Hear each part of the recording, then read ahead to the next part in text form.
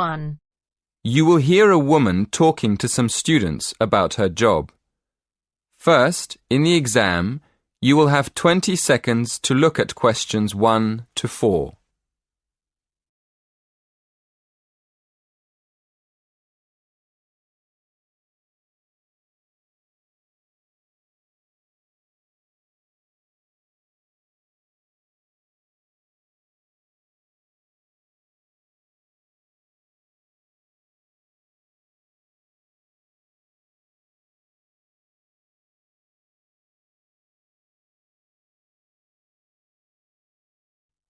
Listen carefully and answer questions 1 to 4.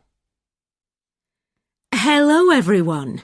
Thank you for inviting me to give a talk in this series of employment lectures. I'm here this evening to tell you about my job. I'm going to tell you what I like about it, what I don't like about it, and what I hope to do in the future. OK, well, I'm a police officer. I've been in the police for just over 5 years, and part of my job is to give talks to students about police work. People often ask why I joined the police, so maybe I'll start there. I've always been interested in law and order, so I went to study law at university. But when I got there, I realised that I was more interested in the practical side of law than the theory. So I applied to work with the police force in my spare time. Then, as soon as I graduated, I was accepted for training. Before you hear the rest of the conversation, you have some time to look at questions 5 to 10.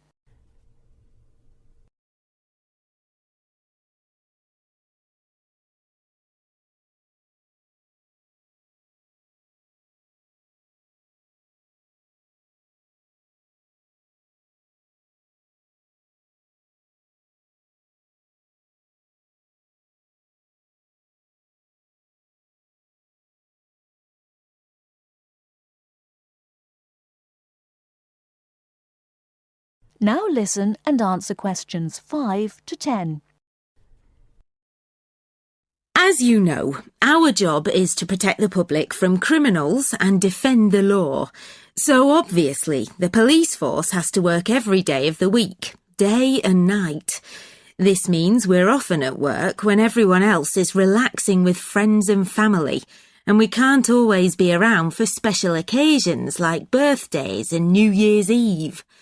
On top of that, we have a lot of extra work at weekends, especially when there's a football match and the fans are out celebrating.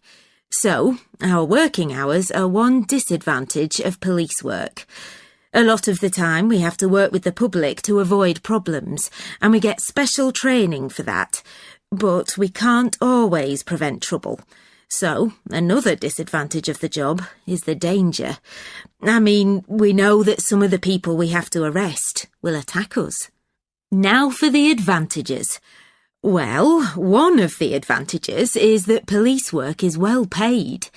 As I've said, it's a difficult job, and police officers work hard for their pay. But there are many more advantages. For example, sometimes the work's fun, especially when we have to protect famous people from their own fans.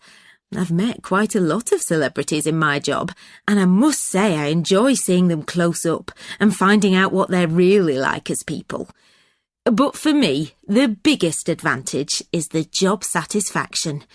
Speaking for myself, I would say I get the most job satisfaction when I help someone, or solve a problem in a community. And in the future, I'd like to train to be a detective. I think I'd be good at that. That is the end of part 1. You now have half a minute to check your answers.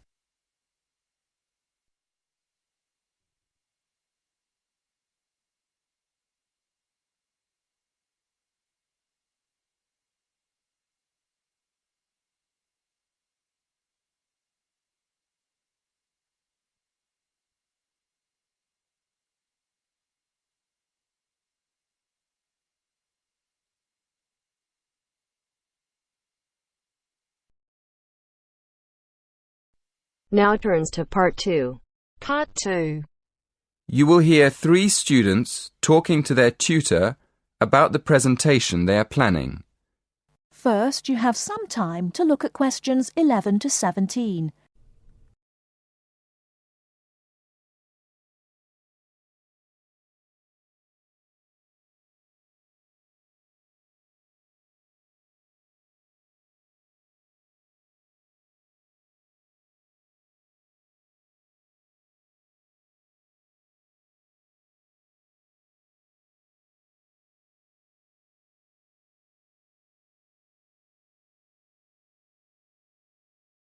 Now, listen carefully and answer questions 11 to 17.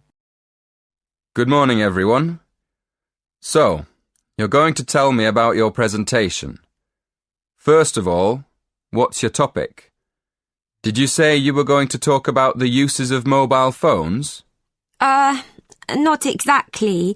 We're actually going to explain the dangers of using mobile phones. Ah, okay. That sounds interesting. What are you going to discuss exactly? Well, we've planned to divide the presentation into 3 sections. We'll have an introduction explaining why we think it's important to understand the dangers of mobiles. Then, on the second slide, we'll have a list of the different types of danger. And then on the last slide, we're going to suggest ways of staying out of danger when you use a mobile. Yes, we want to start by telling the audience that using a mobile phone can be dangerous and then go into more detail in the next part. Okay, but before you talk about the dangers of mobiles, I think you should mention the advantages. You could put that in your introduction. It balances up the argument a bit. Oh, yes. I see what you mean. Right, we'll do that. So, shall we have a look at your presentation? Did you bring it with you? I've got it here on a memory stick. Can we show you on your computer? Yes, that's fine. Let's have a look.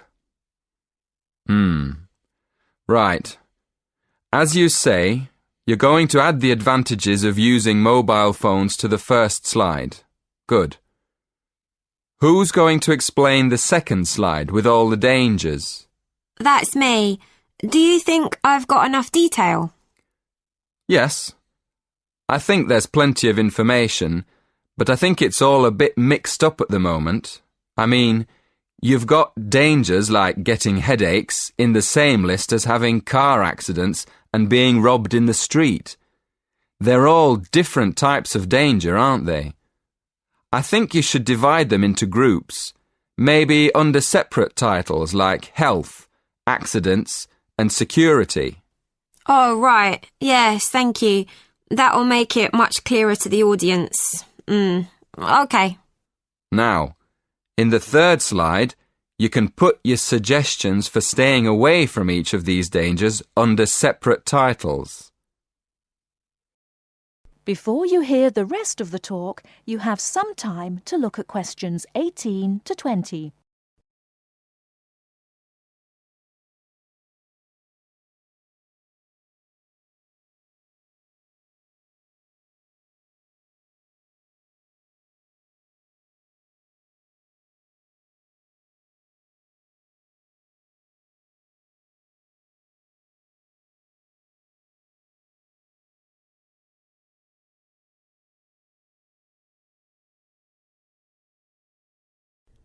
Now listen and answer questions 18 to 20.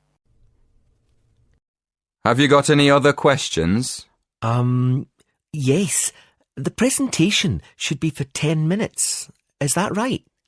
Yes, but 10 minutes in total, including 3 minutes for questions. So you'll only talk for 7 minutes. That's only 2 minutes each. We won't be able to say much in that time at all. That's why you have to plan what you're going to say carefully and make sure you only include the most important information. For instance, you won't have time to give examples, but you could put some images on your slides that show examples without spending time talking about them. Hey, that's a good idea. And the audience can look at them while we talk. And another thing, make sure all the slides have the same style.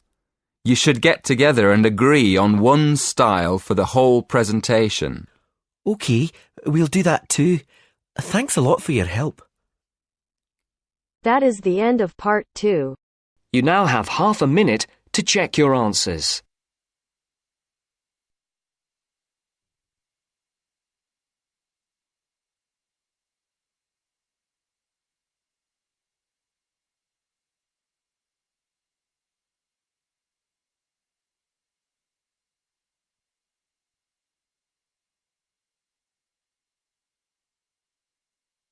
Now turns to part 3. Part 3. Part 3. You will hear a conversation between a tutor and two students, Amanda and Jake. First, you have some time to look at questions 21 to 25.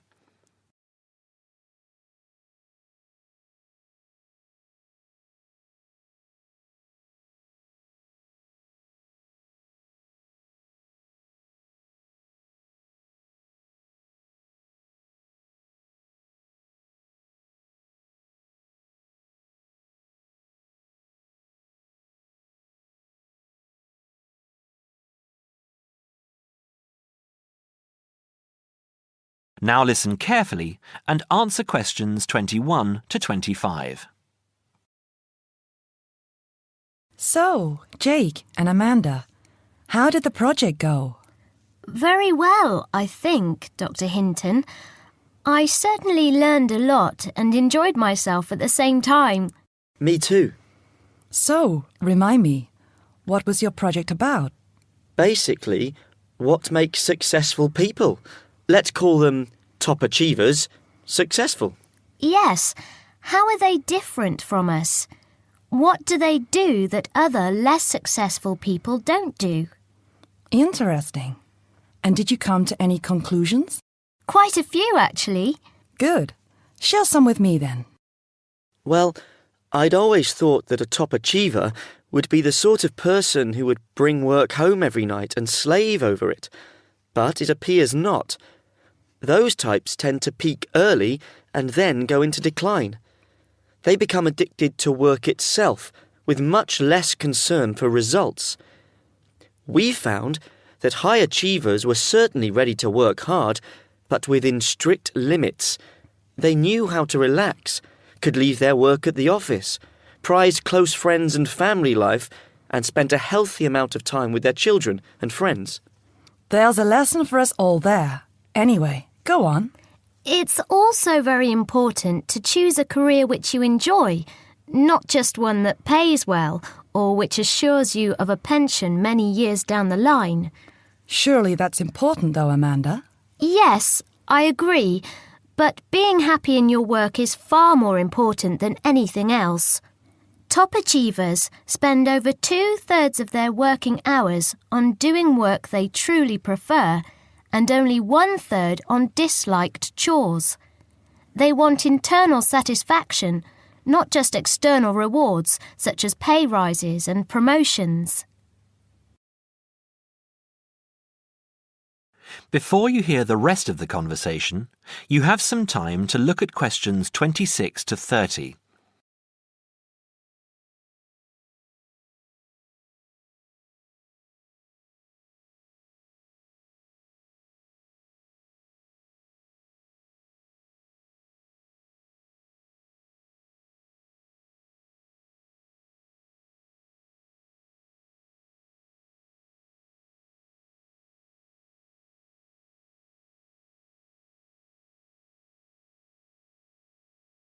Now, listen and answer questions 26 to 30. Actually, in the end, they often have both, because they enjoy what they are doing, so their work is better and their rewards higher. Yes, Jake, that certainly makes sense. Now, can I ask you something? Do high achievers, as you call them, take many risks? Yes and no. I interviewed one business executive who told me he was able to take risks because he carefully considered how he could salvage the situation if it all went wrong. He imagined the worst that could happen, and if he could live with that, he went ahead. If not, he didn't take the chance. Other people prefer to stay in what I heard described as the comfort zone setting for security, even if it means settling for mediocrity and boredom too. Would you call top achievers perfectionists? Contrary to what I expected, no, I wouldn't. We came to the conclusion that a lot of ambitious and hard-working people are so obsessed with perfection that they actually turn out very little work. I happen to know a university teacher, a friend of my mother's, who has spent over 10 years preparing a study about a playwright. She is so worried that she has missed something, she still hasn't sent the manuscript to a publisher.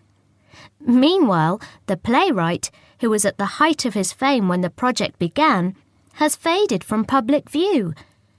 The woman's study, even if finally published, will interest few people.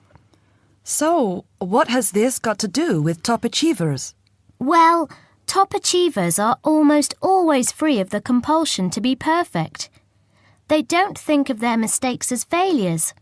Instead, they learn from them, so they can do better next time. Well, would you call them competitive? High performers focus more on bettering their own previous efforts than on beating competitors. In fact, we, came to the conclusion that worrying too much about competitors' abilities and possible superiority can be self-defeating. Yes, and we found that top achievers tend to be team players rather than loners. They recognise that groups can solve certain complicated problems better than individuals and are eager to let other people do part of the work. Yes, loners, who are often over-concerned about rivals, can't delegate important work or decision-making. Their performance is limited because they must do everything themselves. Well, it looks as if you two have done a thorough job and learned something into the bargain too. Now, there are just a couple of points I'd like to clarify with you. That is the end of part 3. You now have half a minute to check your answers.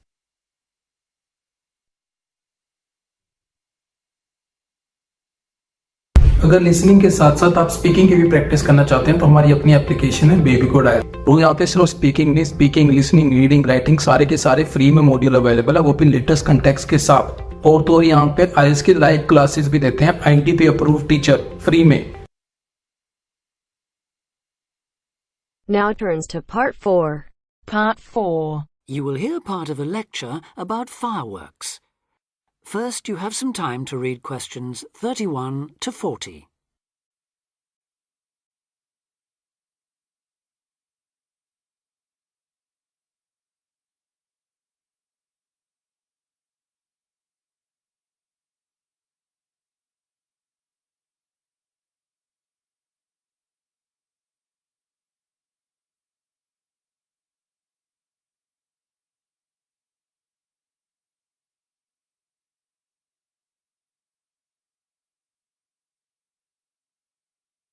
Now listen carefully and answer questions 31 to 40.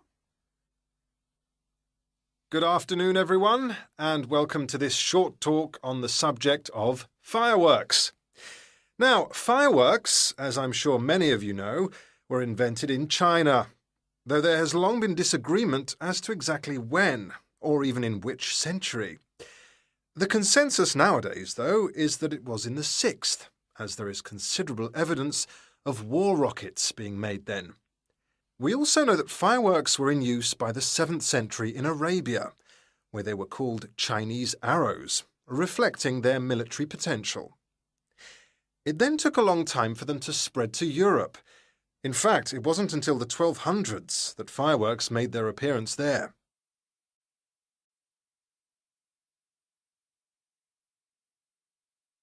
The basic ingredients of fireworks have changed little to this day. Their explosive capacity comes mainly from black powder, also known as gunpowder, which is produced from a mixture of charcoal, sulfur, and potassium nitrate. A modern aerial firework, the kind used nowadays in big public displays, not the small rocket type that you might remember from your childhood, is normally made in the form of a shell, often a sphere about the size of a peach. Inside the shell are a number of stars, surrounded by black powder, and running through the centre of the round shell is a charge that makes the firework explode when it reaches the desired altitude. This is known as the bursting charge. When this explodes, it ignites the outside of the stars, which begin to burn with bright showers of sparks. Since the explosion throws the stars in all directions, you get the huge sphere of sparkling light that is so familiar at firework displays. A shell of this kind is launched from a 75mm diameter mortar, which in some ways resembles the type used by the military. The mortar is a steel, or increasingly for safety reasons, shatterproof plastic pipe. This is likely to be 500mm long and sealed at one end. The other end is aimed at the sky, and at the bottom of the pipe, below the shell, is placed a cylinder containing black powder. This has a long fuse, which projects out of the tube. When this is lit, it quickly burns down to the lifting charge, which explodes to launch the shell. In so doing, it also lights the shell's fuse. The shell's fuse burns while the shell rises to its correct altitude and then ignites the bursting charge so it explodes. More complicated shells are divided into sections and burst in 2 or 3 phases. Shells like this are called multi-break shells. They may contain stars of different colours and compositions to create softer or brighter light, more or less sparks, etc. Some shells contain explosives designed to crackle in the sky, or whistles that explode outward with the stars. The sections of a multi-break shell are ignited by different fuses, and the bursting of one section ignites the next. The shells must be assembled in such a way that each section explodes in sequence to produce a distinct, separate effect. The pattern that an aerial shell paints in the sky depends on the arrangement of stars inside the shell. For example, if the stars are equally spaced in a circle, with black powder inside the circle, you will see an aerial display of smaller star explosions equally spaced in a circle. To create a specific figure in the sky, for instance a heart shape, you create an outline of the figure in stars inside the shell. Then you place explosive charges inside those stars to blow them outward into the shape of a large heart. Each charge has to be ignited at exactly the right time, or the whole thing is spoiled. Many other shapes have particular names, like the willow. This is formed by stars that fall in the shape of willow tree branches, spreading a little to the side and then downwards. The high charcoal composition of the stars makes them long burning, so they may even stay visible until they hit the ground. The ring shell is fairly basic. It is produced by stars exploding outwards to produce a symmetrical ring of coloured lights. More complex is the pattern created by the palm, which contains large comets or charges in the shape of a solid cylinder. These travel outwards, explode and then curve downwards, like the limbs of a palm tree. The serpentine, the last one for now, is different again. When this one bursts, it sends small tubes of incendiaries scattering outwards in random paths, which may culminate in exploding stars. It can be quite spectacular. That is the end of part 4. You now have half a minute to check your answers.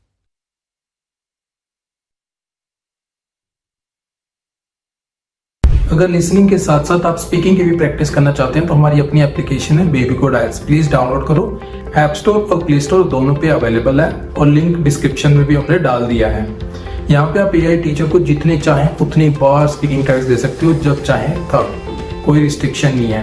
और अगर आप चाहते हो कि teacher आपको आपके band score बताए, आपकी मिस्टेक बताए और कैसे आप 5 बैंड से 7 बैंड इंप्रूव कर सकते हो, तो प्लीज यूज करो मेरा promo code IELTS50। Do not forget my promo code is IELTS50।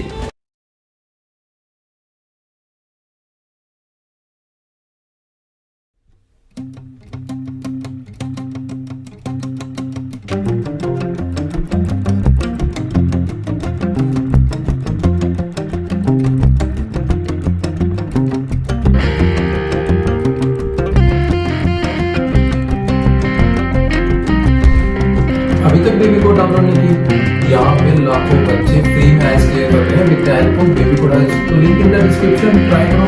Don't forget my promo code IELTS50।